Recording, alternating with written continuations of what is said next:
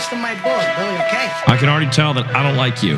Fuck you, bust on my balls. I ain't scared of you motherfuckers. It might be your first ball job. Yeah, of course. How long did it take for the guy to come?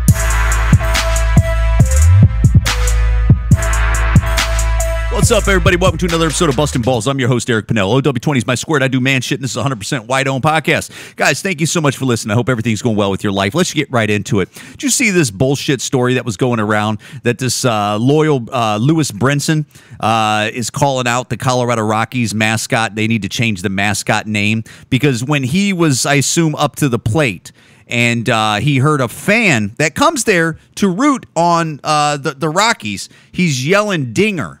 Right? It's dinger. Like, you know, you hit a dinger. I guess that's like a home run term or something like that. Or I don't even know if it needs to be a home run. Like, I hit a dinger.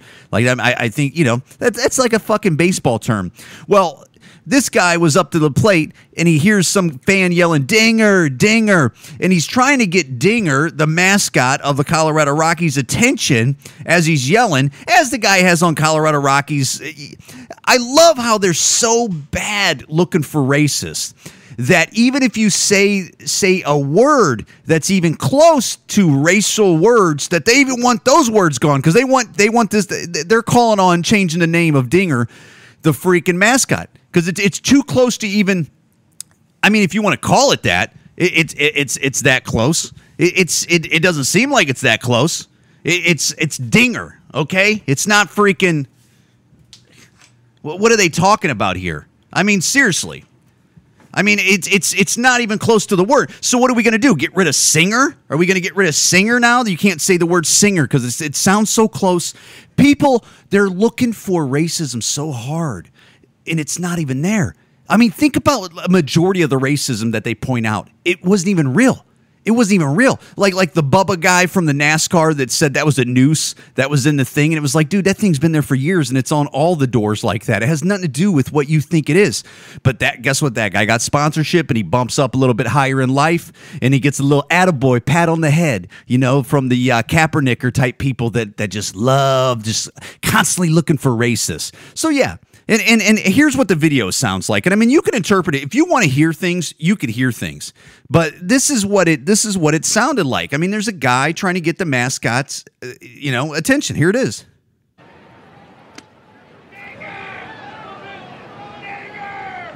I know it sounds like that, but he's just saying dinger. Let me play it back without talking. I apologize. I know what it, you know.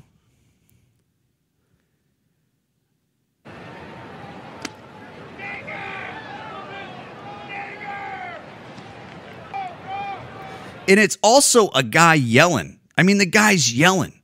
I mean, you can interpret a lot of words if you're fucking yelling. You're in a stadium. Anybody that's went to a basketball game, you can't hear shit because guess what? There's fucking 40,000 other assholes yelling stuff like that. You know, so that's where it's at. Let me run it back one more time.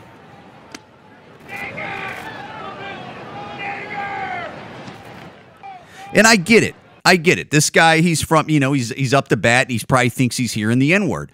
But at the end of the day, that's not what it was. And at the end of the day, Sunday, that's not what it was at all. That's not what it was at all. But guess what they want? They want to get rid of the mascot because there it is again. You can't. So what? We got to get rid of singer and, and every other word that sounds like, give me a fucking break. This guy's trying to point to racism that wasn't even there. It wasn't even there, man. And you know what's going to happen? They're going to change the name probably because that's how much a bunch of pussies this world is now that you can just, this is nonsense.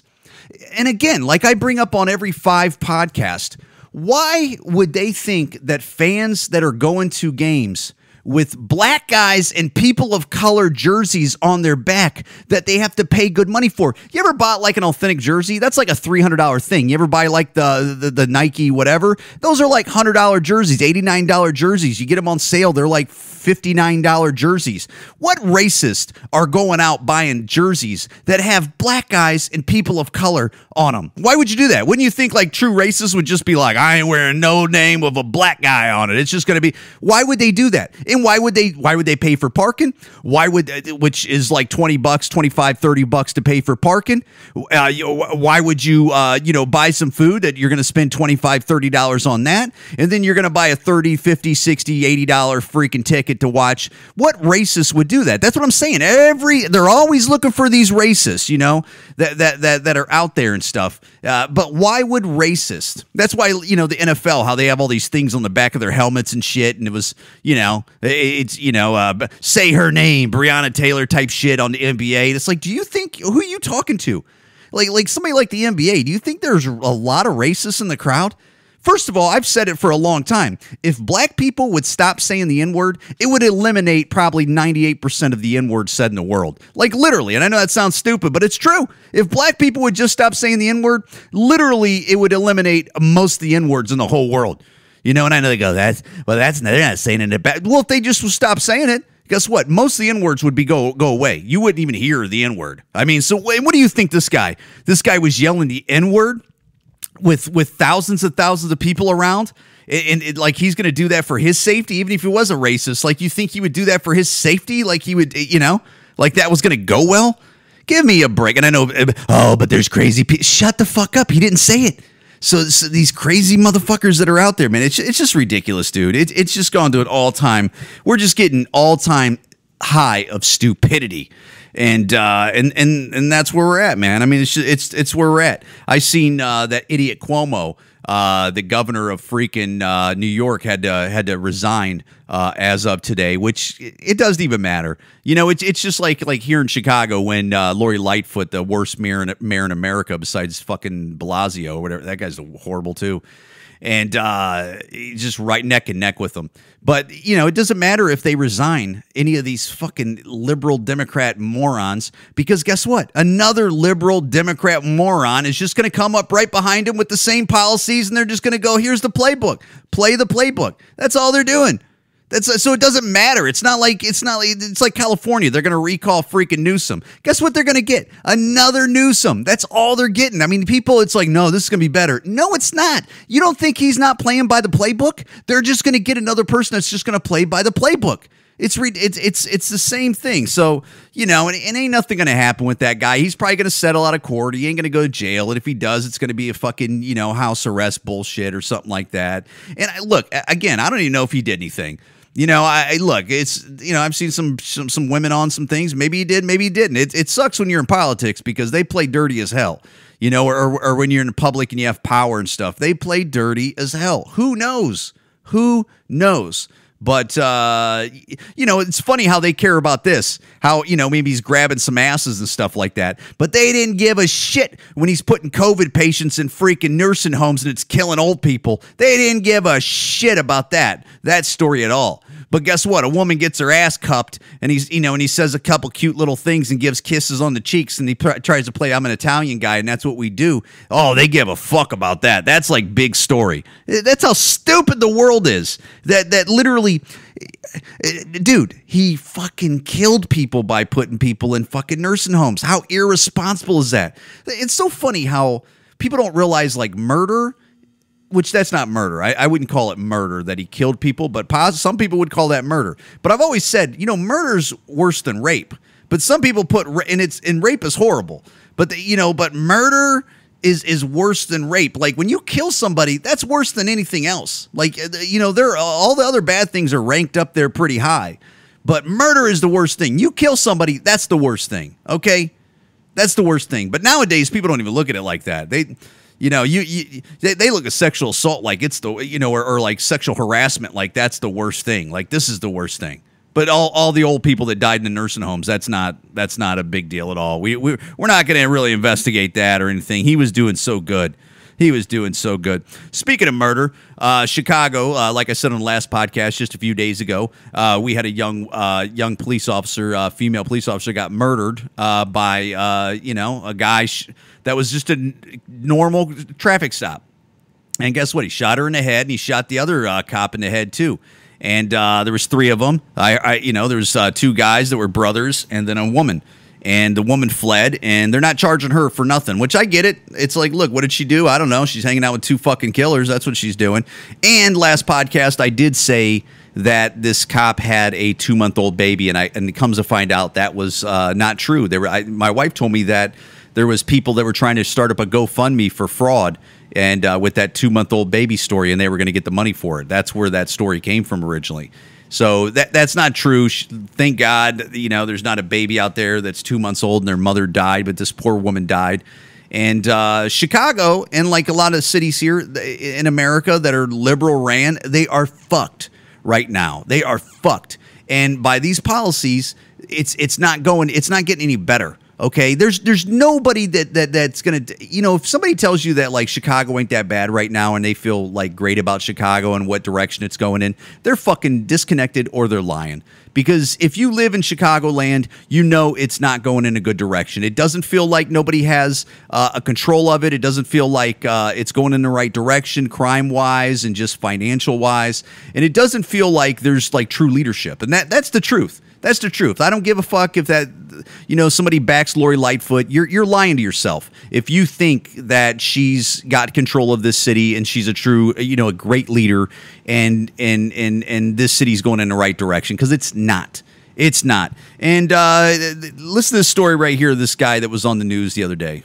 This morning. So from 7 o'clock last night until 6:11 this morning, 11 hours and 11 minutes, 45 people were shot. Yeah. That's more than 4 people per hour. Yeah. Anybody doesn't think that Chicago, the South Side, the West Side are war zones at this point in time, they need to look at the numbers again. You're from They're not going to look at them. I know this is very personal to you. Yeah, it is. And it's really unfortunate that it is a war zone, Chicago. And I recently had a situation. My younger sister called me last week. I was in Italy, and she told me that the night before she was leaving the grocery store when 2 people, a man and a woman, walked up to her and attacked her. It was unprovoked. She had her 3-month-old son with her, my nephew. They beat her down to the ground, kicked her in the face, kicked her in her stomach, and then pulled a gun out on her and told her that they would kill her and her son. Yeah. These are issues that many individuals across the city, whether you be on the south sides or west sides where it has historically happened, the violence. If this is a true story, which is, this happens all the time in these cities. If somebody was like, look, man, if you're going to be like that, where you're threatening to kill little kids and kill mothers just on the streets while they're going to the store, you're going to get put down like a fucking dog, okay? Because you clearly do not respect life. And you're going around terrorizing people. And dude, there is great people that live in these bad neighborhoods, and they don't want this shit going on. But guess what? They can't fucking say anything because the culture says no snitching. They can't say anything because if they do snitch and they get fucking outed, guess what? Their kids get fucking harassed and murdered. They get harassed and murdered. So nobody wants to step up because it's a fucking terrorist organization of fucking people in these neighborhoods that are just continuing this bullshit, and leadership doesn't want to attack it. These fucking neighborhoods, we got 2 neighborhoods almost every year that has 70 murders in them every year. You don't think you could fucking attack that if you didn't want to? And then who cares if local leaders go, you're harassing us. Motherfucker, you got 70 murders and 450 shootings in your neighborhood every year. You're clearly not working on it. There's devils in these neighborhoods, and you got to get them out because they're killing people. They're terrorizing people. There's little kids getting shot every fucking year that don't deserve to go out that way or get this. Could you imagine? Could you imagine that there's fucking 5-year-olds and 3-year-olds and 8-year-olds that are getting shot that are just outside playing? That's what they deserve, these poor little babies? Give me a break, man. Give me a break. And like I say every other fucking 5 podcasts, I'm a comedian. I shouldn't even be talking about this shit. I should just be talking about pussy and dick jokes. This is ridiculous. But guess what? If nobody fucking says anything about this stuff, it never gets spoken about because they only like it one way. They only like the stories one way. You would never hear about this stuff on regular TV. You won't ever hear it because as soon as you bring up anything about fucking neighborhoods that have anything about African American in them and they got fucking a lot of shootings and murders in them, which is just a human comment on a human. It has nothing to do with skin color. It's a human comment on a human. They lose their shit. You can't make any comments on it because instantly it goes to racism. Oh, yeah? Well, why don't you figure out the fucking problem? Because there's good people living in these neighborhoods and you're not doing anything about it, okay? It needs to be dealt with, all right? And it's spoiling into the rest of Chicago. There's shit that is popping up, in Chicago that normally wouldn't pop up in certain communities and neighborhoods, because now the criminals know it's game on and they're not going to do anything fucking about it, because that's where it's at. Their policies are shit. These motherfuckers clearly don't know how to run government, and they don't know how to run these cities and states. They need to get the fuck out of the way and let adults do fucking adult work. It's not always pretty. But guess what? If you don't want to fucking, get your fucking hand smacked, don't do bad things. That's where it's at. You don't want to get smacked up in the court system. Don't fuck around, because it's out of control. It's out of control. People are getting carjacked left and fucking right in this city. There's violent crime. Violent crime. I'm not even talking about the fucking. I'm not even talking about the shoplifting. That's another fucking layer of the bullshit that they got going on. People are leaving the state of Illinois. People are leaving New York. They're leaving these states. They're leaving California. The fucking the fuckface that they're recalling over there. They're leaving these cities. They're leaving these states, and they just double down like they're doing something good. That's what they're doing. They just double down like they're doing something good. They're too stupid to even see what they're doing. They're ruined. They're too dumb, because guess what? They got a bunch of people that think like them and pat them on the head and go, "You're doing a good job." Pfft, some low standard having motherfuckers. I'll tell you that much. Low standard having motherfuckers. Yeah, this is supposed to be a comedy podcast. This is ridiculous. I just feel like, but if you don't say anything about it, and even try to send your kids to Chicago City schools. Like, if you live in the city, try to send your kids to those schools. You're sending them to public schools because private schools, because the public schools suck. They suck. And I know people that are listening to this, or they'll hear this, they'll go, not all of them. Yeah, there's like a few that you got to test into. But, but for the majority, if you're defending Chicago public schools, you're a fucking moron. You're just a moron. Listen to this parent right here talking about the teachers union and how the school systems are going in their community. If you require masks, I won't send them. I don't know what I'm going to do, but you give me 5 days to figure that out. If I have to homeschool them, I will quit my job. I will spend all of my wealth figuring out how to keep them out of a mask. Never again will I mask them. Yeah. And there you go. There you go. And that's how you do it. If you don't like where your kids are going to school and how they're doing it, take them the fuck out. Look, man, this is fucking war. This is war right now.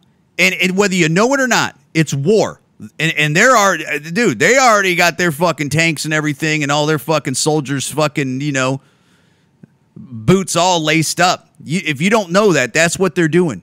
And if you don't make moves, they're taking ground, man. They're taking ground. And the only way to fucking stop these people that are running these states into the fucking ground and all these cities into the ground is to fucking stand up and tell them we're not putting up with this shit no more. We're not putting up with it. You ain't going to have any of these kids at your schools. We're done. We're done. We're showing up to your fucking mayor's mansion. We're showing up to your fucking governor's mansion. You're done. This is ridiculous, man. Masking children. You got to be kidding me, dude. These fucking kids are going to be so fucked up. You watch. They're going to be so fucked up. That's not even breaking news. Could you only imagine? Could you imagine like these kids that you have to put a mask on them? How many kids are dying from this shit? How many kids died? And again, they always got some pussy that's always like, oh, lots. Lots are. How many? Lots. I mean, it's... And they could spread it to grandma. It's like, shut the fuck up. I'm so sick of hearing that dumb motherfucker that's like all they are is just a bunch of parrots, and they're just fucking, they just hear something and you ever see that like on the news, like where they say these catchphrases that go around for like a week or two, and then everybody are saying these catchphrases. Problematic. That was one. Remember when problematic was going around, where it's like, it's problematic. Super spreaders, and they just start. It's all these fucking words that they just do these catchphrases, and they just roll with it because they're getting on page. They're playing the playbook. And that's all they're fucking doing. Guys, Bustin' Balls podcast on most platforms. Eric Pennell Comedy on most platforms. Check me out on TikTok. That's my thing. And if you like the podcast, please share it. If you don't want to share it, I totally understand it. I get it, you know. But if you do, I would appreciate it. And thank you guys for listening. I do see the numbers going up. It's amazing. I keep saying that, but I'm being dead serious. They always seem to be going up. And I hope everything's going well with you. I hope you're getting your money. I hope you're jumping in that stock market. I hope you're jumping on that cryptocurrency. And I hope you're just focusing in on your money and just going higher and higher in life and being continuing to be happy. And I just hope your family's happy and healthy. And guys, thank you so much for listening. Bustin' Balls Podcast.